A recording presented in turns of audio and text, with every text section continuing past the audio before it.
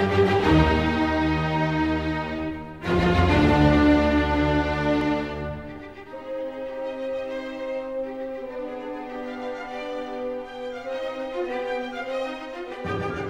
all, and welcome to another Tale of Woe. I am your storyteller Tim, and once more we delve into the adventures of Wallflower's Wagon of Wonders in the campaign of the beginning. In the previous episode, the party had managed to run riot through an entire stronghold filled with giants, defeating them all and making, at the behest of a dragon, making their way back to the dragon's den, or the dragon's lair, and only to find that the dragon was dead at the hands of their arch nemesis, I suppose you could call it, or one of their nemeses, Grand Duke Moloch. Once they found that what they were looking for had been taken by him, returning back into their wagon, they checked the world engine and discovered, if they hadn't been paying attention beforehand, that one of the locations that showed where the different artifacts they were looking for had actually moved location, and one location was slightly brighter now. Realizing this and gathering up all that they can, they piled into the wagon, set the world engine, and appeared on this island. And immediately as they land on this island, things go awry for them. Because this island had one unique property in that it was a volcanic island that spewed ash that had anti-magic properties. So the entire island was covered in an anti-magic field, provided you were touching parts of the surface or the smoke. And so immediately as they arrive, all their magical equipment stopped working, and the wagon is completely disabled. And this is the first time they actually got to see what the true interior of the wagon looked like, and I describe it, it's just like the interior of a Star Trek holodeck. It's all black with yellow lines. So all the interior was actually holographic illusions. So all their equipment is still there, all piled about the place and looking a lot less tidy, but now they see what the actual interior looks like. Realizing that they are in a bit of trouble and they weren't actually going to be able to get off, they make their way out of the wagon, and on the beach that they discover on this island, it's completely covered in shipwrecks. There's jagged rocks, there's sails, masts, just broken ships everywhere. This place looks like no one has ever successfully arrived here and left. Every person that has arrived here either through no means of their own, or no intention of their own, or coming here intentionally, not managed to make a safe landing on the beaches. Realizing that all of their equipment was potentially in danger if there were people laying around, the party decided to split up. This was in part because Gieve wasn't actually around for this session, so they sent him a text, out of game, and said, "What would you like to do? Would you like to come with them? We'll just use you as an NPC, or would you like to stay behind and guard the wagon?" And he opted to stay behind and guard the wagon. The rest of the group, consisting of Nuru, Wallflower, Selena, and Jack, they went on their journey up the mountain. Now, this is where I had picked up another module at this stage here, which I thought was really, really cool, and I felt like I had to adapt this into my campaign. It was one of those things where I had an idea, but then this module came out, and I was like, oh, that's a much better idea, and so I adapted it in. And this module is actually an updated version of the expedition to the Barrier Peaks, and it is called the Lost Laboratory of Qualish. You can get this from D&D Beyond. It was an adventure supporting Extra Life, one of the two that I know of. The other one, I believe, is the Infernal Machine of Lum the Mad, or something along those lines, which I think we'll be getting to in an episode further on down at the track. But this storyline is really, really interesting. the way that it plays out in the module itself is that a group of people are sent to find this lost laboratory of this gnome inventor known as Qualish or Qualsh, and your group is sent on this expedition where they find in a ravine they find a floating island, which is this monastery known as the Monastery of the Distressed Body, and there's all these very strange monks that live there, and a weird demon-like entity that rules this place. And that's just the first part of it, and then the next part of it is they find a city which is completely covered in slime that used to be ruled by Kenku, but somehow a portal to the level of hell, which was ruled over by the slime demons. I think the 10th level. I'm not 100% sure, but yeah. So on this, they've accidentally opened a portal, and so this entire city is covered by a pool of living demonic slime.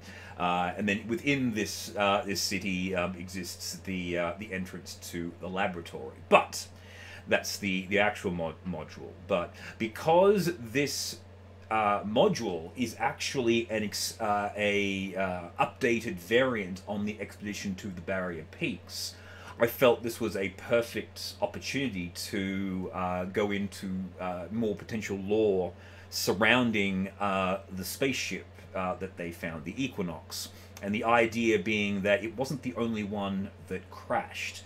Because these ships were arc ships, maybe there was a fleet of them, and a few of them didn't actually... maybe a couple of them had crashed due to different circumstances. One of them had landed on the mainland, and the other one had landed on this island, albeit maybe, you know, years or even centuries apart, depending on how their travel went. So when the group approaches the path, they find signs that are written in every language that they can think of. It's written in Common, Celestial, Infernal, Gnome. It's even got in the language of the Druids. So someone has gone through and actually written this in every conceivable language. And it says, this way to the Monastery of the Distressed Beacon. Because I thought it would be interesting that the name over time had changed, rather than being, you know, it's a place setting off a distress beacon. So this place over time became the Monastery of the Distressed Beacon, because they're keeping the beacon going in order to be rescued. You know, how like similar to like in Mad Max Beyond Thunderdome, how the children that were the descendants of the people that crash landed in the plane had made the entire story of the crash, and all the members of the crew had become mythology, and they'd built like a small religion around it. This captain was the man who could, you know, he could capture the wind and allow them to fly away to the magical place or the magical land that they were heading to, which I think was Vegas, if I remember correctly. But anyway, so the Monastery of the Distressed Beacon. Now, I followed it pretty much for the most part, but as always, when I'm adapting things, I took a few liberties. And the first encounter that they come across when they emerge through a cave, in order to get to the monastery, they need to deal with a gynosphinx, or a genosphinx, however you explain it. And the way they have described this sphinx, it's actually a technologically enhanced sphinx. The genosphinx appears to have suffered ancient injuries to its head, which have healed and been replaced by mechanical components. Both the creature's eyes are now glowing blue lenses, and its head is orbited by a number of spinning metallic devices. Entreat with me, says the Sphinx. If you wish to cross to the monastery, you do not appear entirely ignorant, and I look forward to adding whatever small knowledge you might possess to my collection. Now, the idea behind this Sphinx is it is meant to be a modified Sphinx, but the inverse of the way that sphinxes work. The idea being that you generally have to ask or answer the question that a sphinx puts to you. This sphinx has been enhanced, and its brain has been adapted so, it's got cybernetic implants in its head, and as such, it knows everything, or at least it thinks it knows everything. And the way that it has been gaining additional knowledge is people have to ask it a question, and if it cannot answer the question, it will allow them to pass. But if it fails to answer the question, then it takes something from them. Now, knowing that the group would most likely just fight it because they have a distinct, especially Selena, has she likes her brain where it is and doesn't really feel like giving up points of intelligence. So I modified it saying that the prices of passage, or the prices for failure in this challenge to the Sphinx, you can bet either time, mind, or body. Now, they don't know what those mean, but in game terms, if they chose time, every time the Sphinx answered a question correctly, they would lose D4 weeks of their lives. So they would transport forward D4 weeks of time, because Sphinxes are able to manipulate the flow of time within their layer. So this platform where the Sphinx was bound counted as its layer, so it could put them forward in time.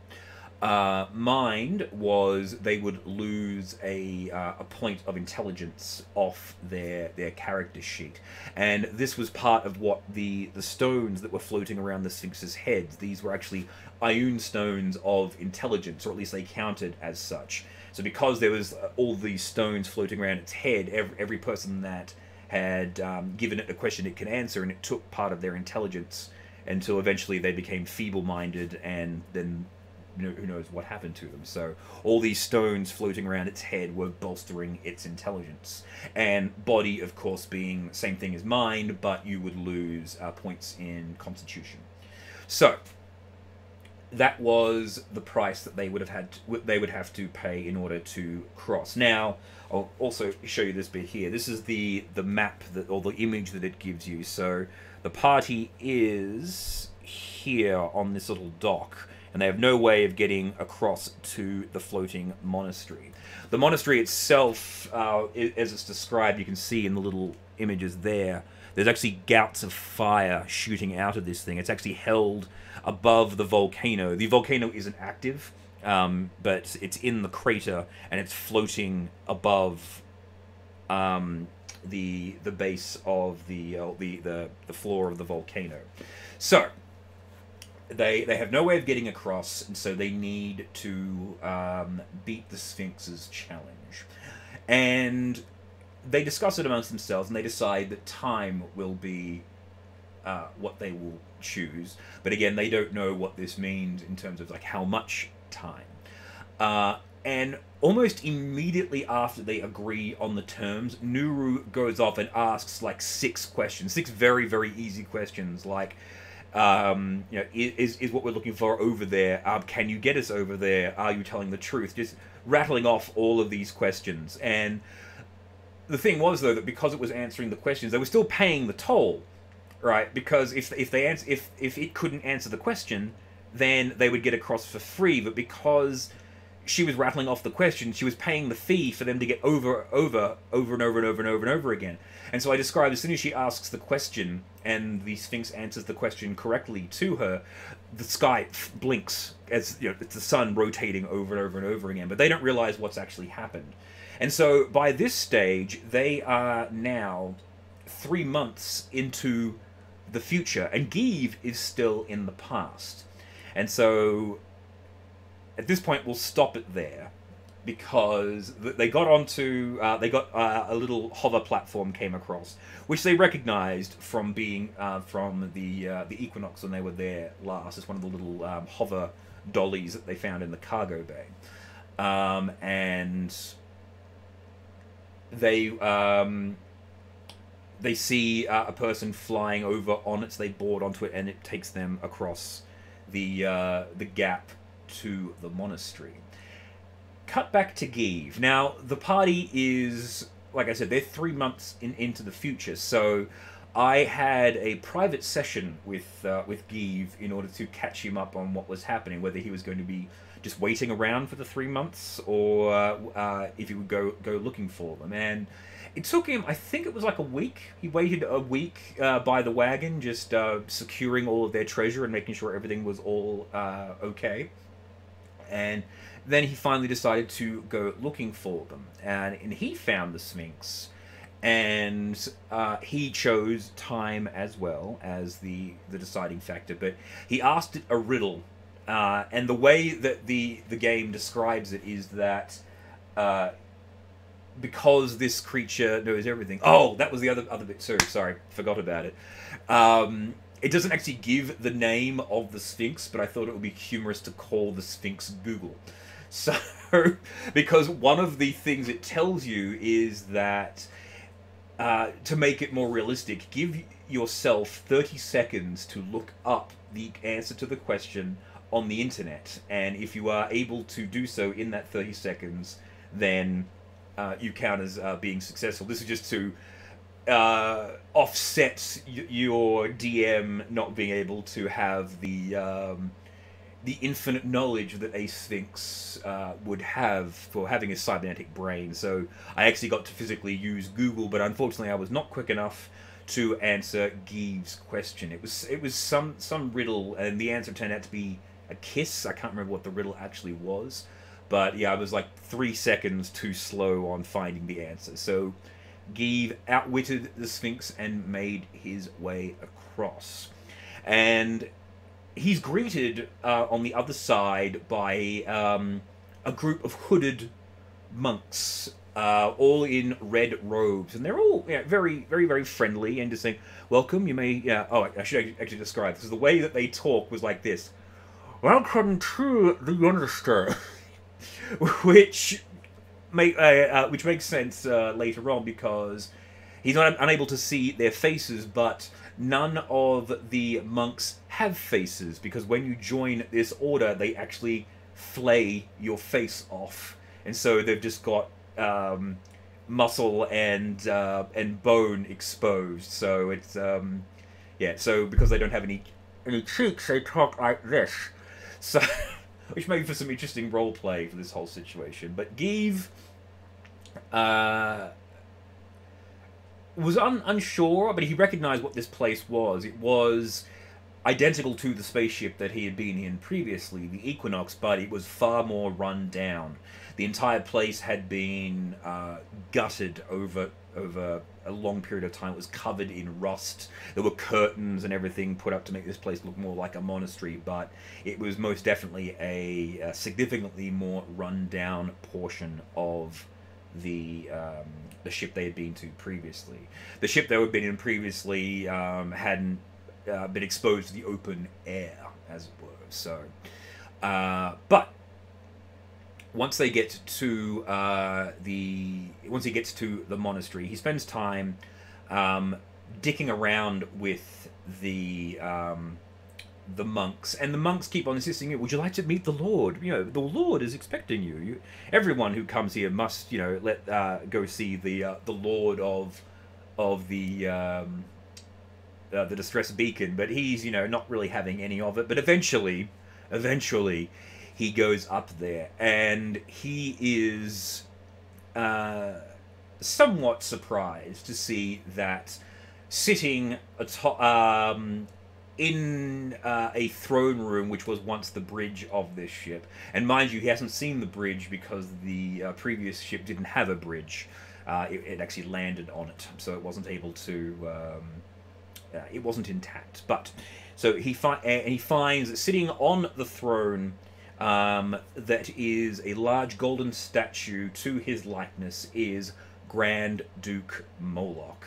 And Moloch has him imprisoned and captured, imprisoned, and taken down to the engine room, which, when they get into the pneumatic tube to go down, they say, to the divine engine. This becomes important later on. When he gets within the divine engine, he sees this place is sweltering hot, and there is bunches of black stone all over this place that slaves are just shoveling into these furnaces to somehow keep the ship floating above the ground. And in the center of this monstrosity is a device that doesn't look like it belongs there. And Moloch straps Gieve into this device and switches it on, and Gieve's body withers away and he dies. And then Gieve wakes up in the cloning laboratory of this ship, and after he's recovered again, Moloch the next day takes him down, straps him into this machine, and kills him again. And kills him again, and again, and again. Because Moloch, being incredibly angry with these people, had a plan for them. And his plan was to perpetually kill them over and over again in order to siphon away their life energy, their soul energy, into this large device that they didn't know what it did yet. And in fact, they don't think they ever really found out because of what happened next in the story. So at one stage, when Gieve wakes up in his cell, he actually manages to find a way out. He attacks one of the monks and steals his robes, and so he is now wandering around the ship in disguise. And he gets caught up with a group of other monks, and they get in the tube and they go up to Moloch's throne room once again. And Gieve is standing there, you know, being all silent. And as Moloch is getting ready to come down to pick him up again, Gieve steps into the tube and says, "Take me to engineering." And the other guards go, "Engineering? Who are you? Stop that man!" And so he shoots down the tube, and these two other people shoot down the tube. These are two of Moloch's bodyguards. They dive down the tube and they chase him down. So initiative is rolled, and Gieve has, I think, like 2 rounds in order to do whatever it is he's going to do in the ship. And for those 2 rounds, he manages to, like, using some spells and other bits and pieces. He wasn't able to find any of his equipment that had been stripped away from him, but using the bits and pieces that he had, managed to destroy the machine that he'd been constantly being strapped into. So it was done. The way that I'd written it into the plot is that this device couldn't be repaired once it was destroyed. So Gieve had managed to single-handedly, once more, ruin Moloch's master plan. And once they got down there, they zap him with the shock stick. Actually, that's one thing I probably should have explained too, is that all of these monks have taser prods. And because they have the chip in the back of their necks, if they get zapped with the prod, it automatically shuts them down. They go unconscious with one hit. That's how he was so easily subdued the first time when he had all of his equipment. They managed to just, they tapped him out. And Gieve wakes up, stripped completely naked, and floating in one of the cells in the prison. And was ever so often brought down to continue to shovel coal because Moloch still wanted him to suffer. And he was pretty significantly tortured for the next couple of months until the rest of the party arrived after he left. Time travel. So, when the rest of the group arrive at the Monastery of the Distressed Beacon, it is very much the same, except that Moloch no longer has a grand master plan for them, because Gieve sorted that problem out pretty significantly. And so, but they are once again greeted by the friendly monks, and they are brought to the the bridge, and they see who it is. And he says, "Well, part of you have managed to ruin my plans. I'm not going to make the same mistake with you. Take them." And so his bodyguards fall in, and as does he, and the fight is immediately on. And the interesting thing about the Moloch's bodyguards. Now, again, I modified the storyline in this original book. In the original book, the main demon boss is actually a bone devil who's wearing a coat made up of all of the faces of the people that have come to the monastery. And he has two bodyguards, which are devils as well. And they have weapons on them. One of them is the blade of the Medusa, and the other is the blade of... where is it? The blade of the Medusa and the... oh, the blade of Polymorph. And the way that it works is that if you get a critical hit on someone with the blade of Polymorph, it has a random chance... It'll randomly polymorph you into a creature. Anything from a rat to a Tyrannosaurus Rex. So that happened, and then you've also got the blade of the Medusa, same way, but if you get a critical hit on someone, it will turn them to stone like a Medusa does. So the fight immediately goes on with the group, and they're dealing with the two bodyguards and also dealing with Moloch. But they found, interestingly enough, that when they hit him with lightning damage, he would stun, like all the constructs that they've had to deal with in the previous encounters with the different constructs.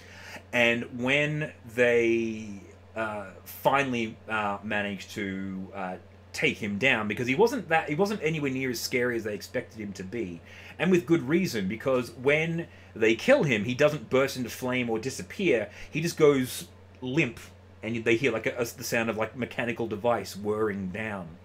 And when they manage to dispatch the two bodyguards, they see flying out from the rear of this body, this robot body that was made up to look like Grand Duke Moloch, is an imp.